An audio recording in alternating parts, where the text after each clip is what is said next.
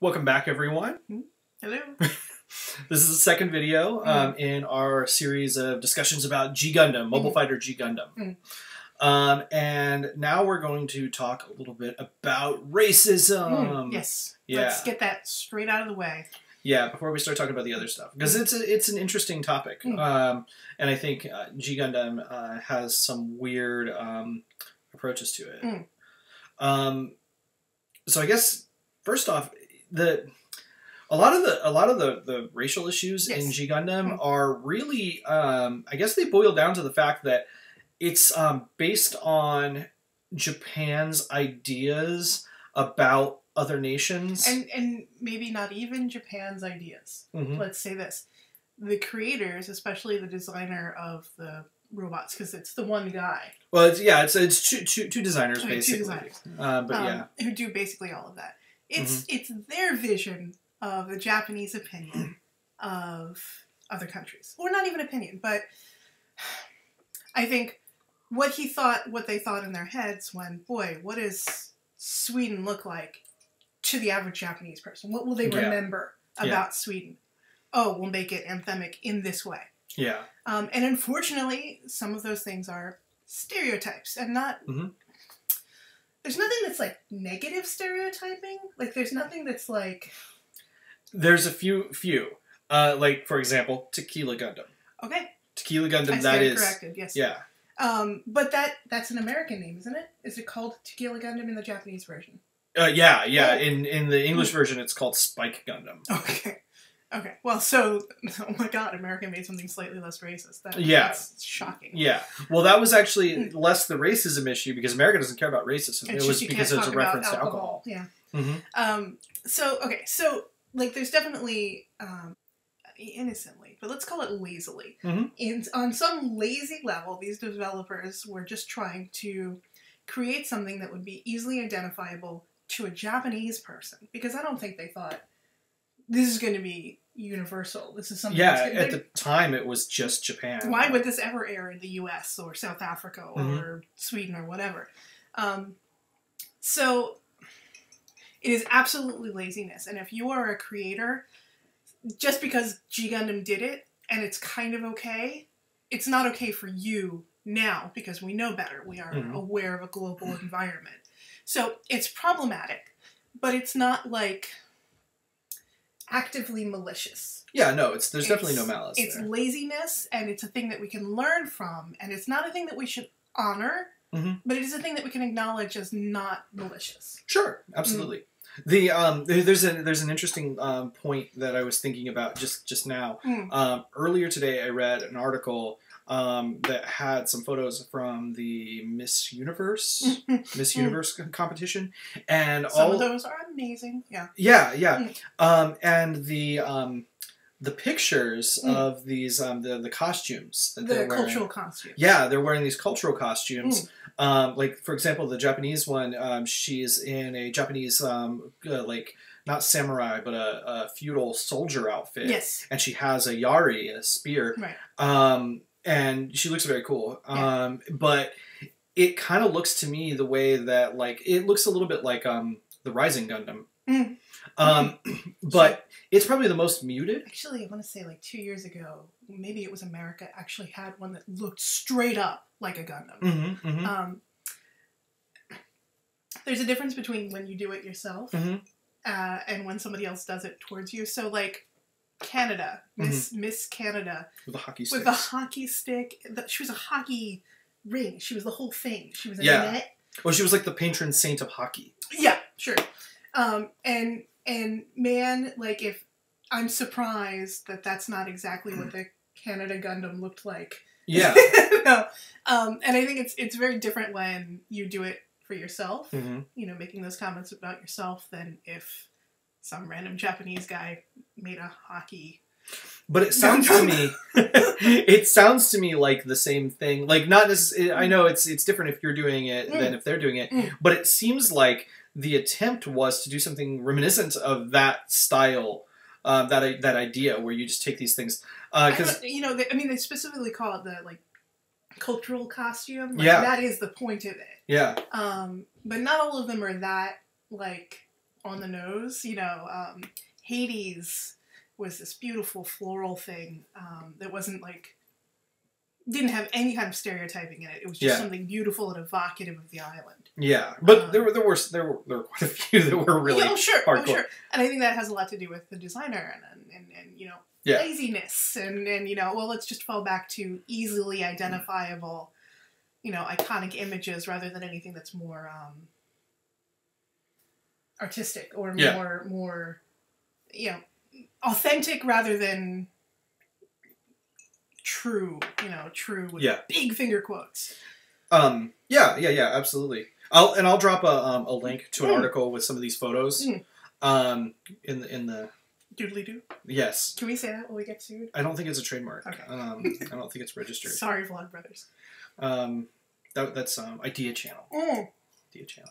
Even more sorry, Idea Channel. We are drinking. Woohoo! So maybe some examples. Because if they haven't seen them, then the examples probably are helpful. And please rush off to Google while we're talking about this. Yeah. Look them up yourself because they're easy to find. If you look on the Gundam Wiki, there's a Wikia page for Gundam, which we'll probably drop. We'll also put there. Yeah. And you can find nice pictures of them all. But so the glaring example that we've already used is Tequila Gundam. Tequila Gundam has a sombrero. He does. And it's called Tequila Gundam. Yes.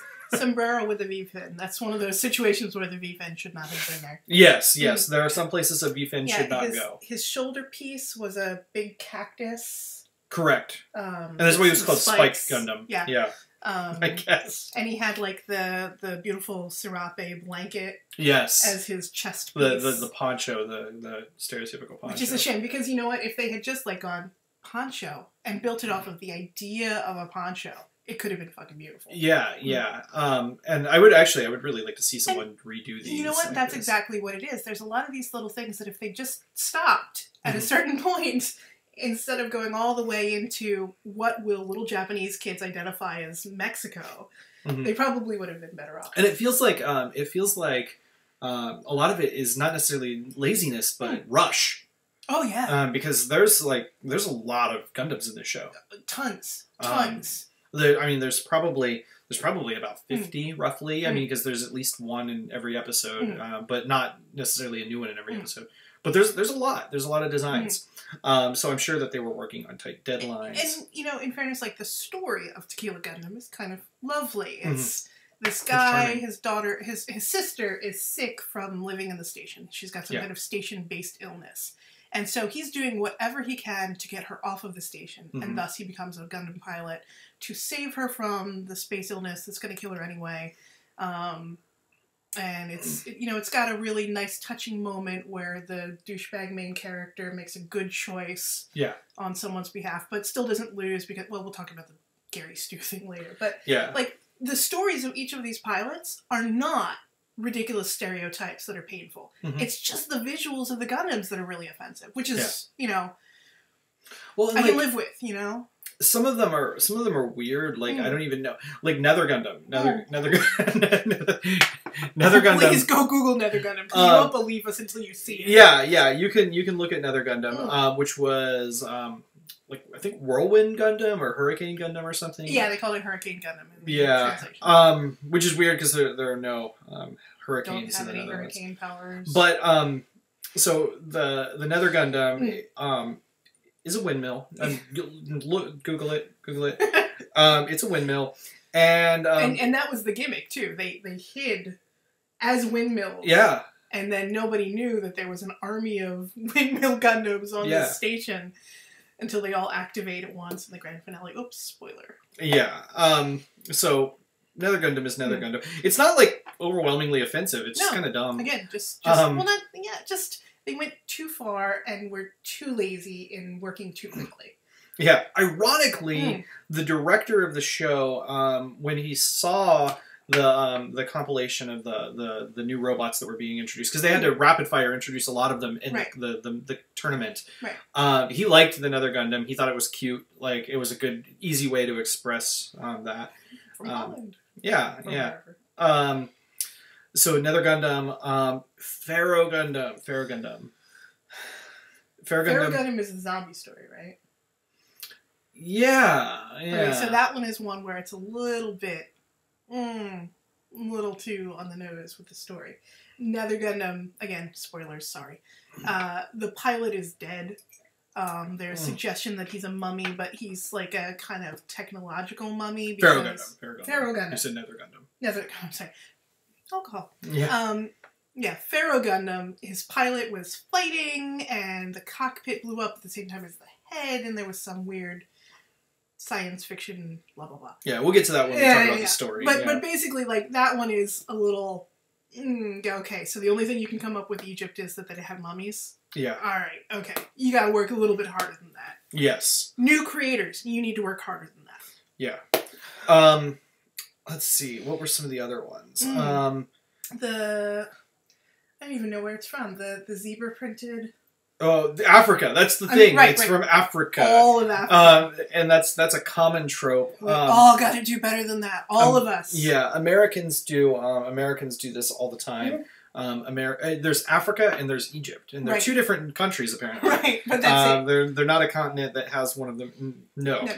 No. So the Zebra Gundam is. The Zebra Gundam. It has a spear. It looks like a zebra. It's awful. Can you imagine? Like, okay, so they call all of the countries Neo whatever. Yeah, so like Neo Africa. Neo Africa. If they'd done like Neo Timbuktu and had like this beautiful mosaic inspired Muslim Gundam, you know, it would have been awesome, off the charts. It wins because it's mathematically sound and it, you know. But there is a Muslim Gundam. Is there? There's a Minaret Gundam from Turkey. From Turkey, that's right. Yeah. But those are kind of white people, so... kind of. A lot of Europeans I guess that's and stuff, the perception. Turkey as, They look at it as different. But Africa is considered one place because they are all dark. At least at the time, I guess. Because now Turkey would be lumped in with Muslims. Right. Which is a whole different... Like, this is... You have to remember what G Gundam was well before September 11th. So, a lot different culture. Some of you weren't born yet. Some of you... Yeah. That's sad. No. There was a Muslim Gundam. Yes. But there's a bit of this here and there, and I think that like you said, it's a little bit of laziness. It's definitely something that we could work better towards in the future. And look at this both as something that's awesome and fun to watch, and also as just great. I don't want to do that. I won't do that. I'm going to encourage the creators that I like to not do this, and I'm going to not do it myself. Yeah. Well, I think cautionary tale, right? I think we've seen better too, because like in Build Fighters, there's a lot of homages to G Gundam. Yeah. And they haven't really done a lot of that. Like, we haven't seen Tequila Gundam. No. They learned where to stop. Yeah. So, you know, I don't think that that's going to be a big deal. But I think that it's definitely something to learn from. And, you know, it's fun to look back on because it was a different time. Like, right? And anime has changed and Gundam has changed. And anime has become global and people probably never expected that. Yeah, this is before most anime hit the States. Like, this is before Vampire Hunter D aired in America. This is before most Americans had seen Akira. And, you know, Ghost in the Shell and stuff like that. So it was a long time ago. Gotta pour one out for Ghost in the Shell. But that's another... Yeah, Ghost in the Shell is a whole different video. That is another... and there's not enough alcohol in the house right now for Ghost in the Shell. I'm actually out of my White Russian, and I have to start on the sake. So I guess it's time to break then. Yep, time to break. See you next video. See you next video.